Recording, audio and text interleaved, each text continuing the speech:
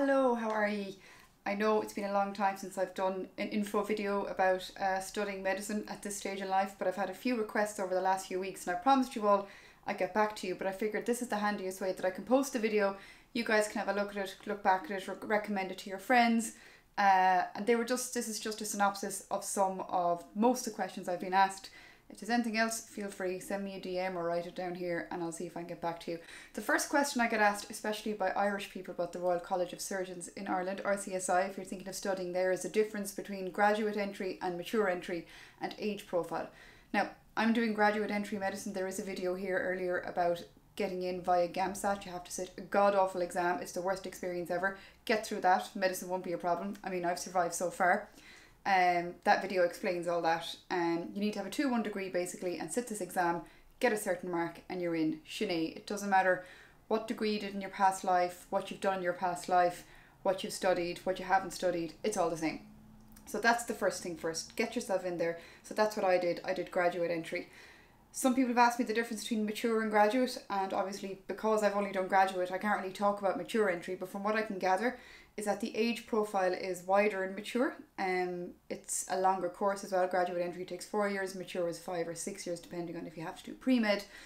And but there might be more Irish mature students in there with you if that's what you're interested in. My graduate class, the vast majority of the class are Americans and Canadians, with some people from Africa, London.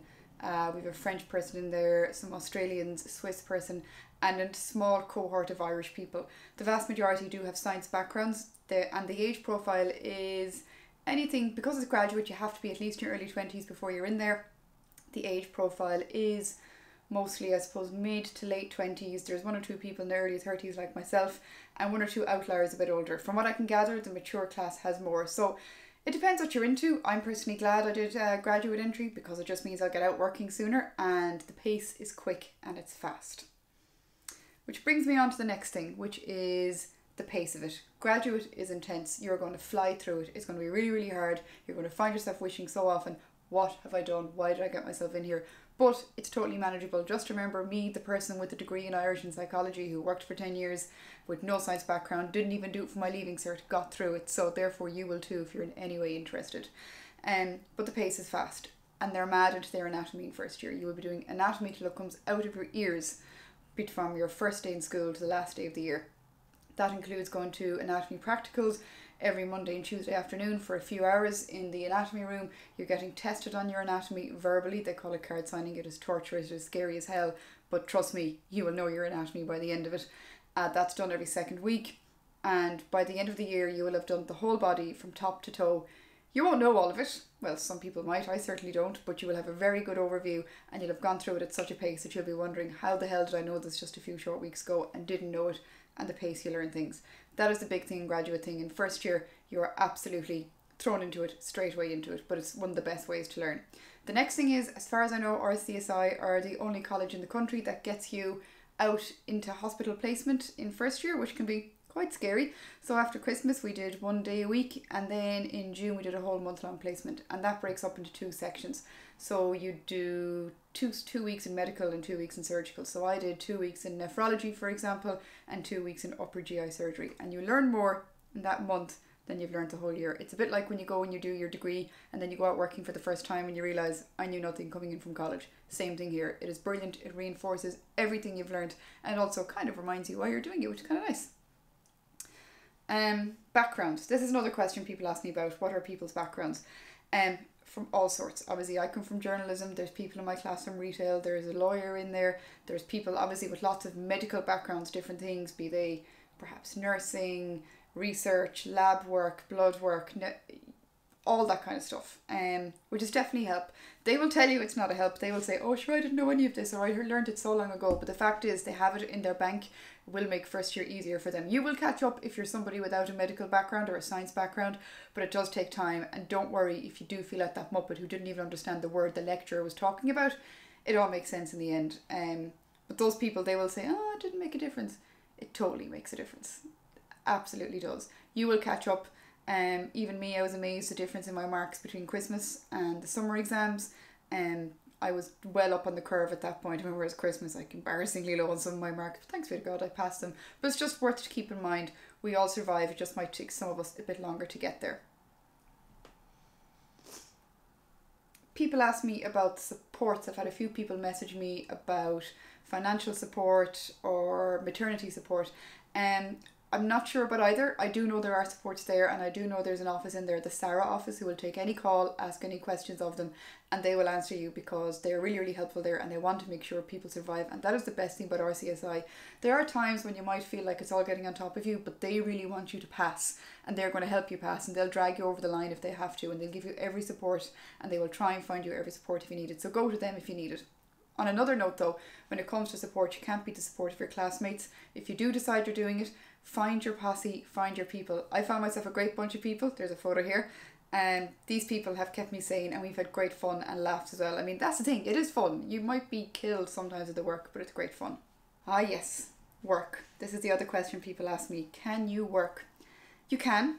I did it, which again should be motivation for people, because I was learning everything from scratch, aside from maybe the psychology module, which I had a bit of a head start on. But it's tough. If you are going to work, I would advise, if your work is working for minimum wage in a shop or something like that, I'd say, you know what, how badly do you need it? You're probably already in debt because you took out a loan to pay for the fees.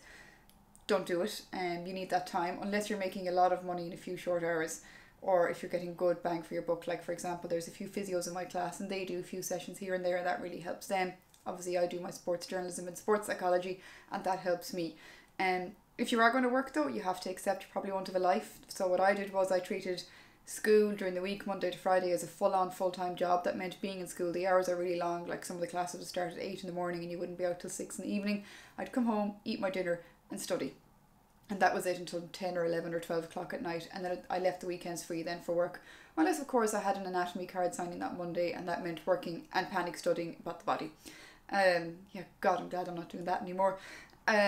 Yeah, that's how I would do it. Work is possible, but just be realistic about it and accept you can't do everything. It's a bit like the lie they tell women, you can't have it all. And you can't have it all either when you're studying graduate medicine. Exams are traumatic. And the way they mark them, even people who know a lot about the subject will come out saying, God, I don't know if I passed that. And I'm like, you don't know you passed it. How the hell do you think I feel? But you get through it. And like I said, I survived it. You will too. Finally, top tips. Things I wish I knew now that I didn't know then. And books. There are certain books that will help you learn. For example, I saw Dr. Darren O'Leary talk about this book. This book, I don't know if you can see it there, the Oxford Book of Clinical Medicine. It is amazing. This gives you all the conditions that you're likely to see in a hospital scenario. Like for example, stroke here, abnormal involuntary movements, thalassemia, anemia, chronic kidney disease. And it kind of runs through the symptoms, what to look for, what questions to ask them, and what to prescribe them. This is a godsend. This saves lives on hospital wards, but it also saves lives in exams. This has kept me sane. Following on from that, this baby, the top 100 drugs. Not as exciting as it sounds. We are not talking about cocaine or heroin, kids. We are talking about the top 100 drugs that you as a doctor at some stage in future will be prescribing. Again, it goes through the symptoms, how it works, why the drug works, how it operates, and then it explains how to prescribe it. It's really, really helpful, and it's explained in simple English, because like I said, sometimes these people lecturing us don't understand that some of us don't understand what they're talking about. If you are thinking of studying at RCSI, here are two books that I wish I knew last summer that we should have. The first one is Monkhouse Clinical Anatomy. Stanley Monkhouse was the head of the anatomy department for a long time. He's not there anymore, but he wrote this really cool book that explains anatomy and kind of explains it the way RCSI teaches it. You can have all your Grey's Anatomy books in the world, but this book is their Bible. So if you can get on with this book, this is kind of how they'll ask the questions, this is how they style their exam questions. And he also helpfully wrote a book about the cranial nerves, which you'll be studying in second semester if you're doing graduate medicine, and they will break your heart. They're really hard to learn. You think, oh, it's just 12 cranial nerves, I can learn that off. And then you realise they have branches, and they all branch off, and they all go to different things, and they all do different things around your face. But you know what? If you're planning to buy that yacht and want to do Botox in the future, you got to learn your facial muscles, people. And finally, just to remind you kind of how they kind of do mess with your head in RCSI in the best possible way. They challenge you. This book, Stanley Monkhouse Book of Clinical Anatomy, he has a line at the end, and this is kind of, he's a bit, I suppose he had a bit of a laugh when he was teaching it as well, and why wouldn't you, I suppose. The last line of the book: if you feel the need to throw this book at someone and do so, you might be preserving your mental health, but you must be prepared to take the consequences. So even he knows it's hard. But this book, when you compare it to the size, I don't have it here to hand at the moment, it's the size of Grey's Anatomy. Okay, it doesn't have the diagrams and stuff, but explains very, very simply how things work, why they work. And I wish if I had this book last summer, this time last year, I would have been reading this and soaking it in and just learning how they teach things in the methodology, because like I said, your first year is anatomy heavy, and if I knew that, I would definitely be reading that. So that's it. It's just a quick synopsis. If I said any other questions, they were just the main ones I was asked. A few things to give you a head start. Who will be in the class with you? What kind of class will you have? The age profile, supports, exams. If I've left anything out, feel free to get in touch, but hopefully this covers it. Alright, thanks a mil, slán go fóill.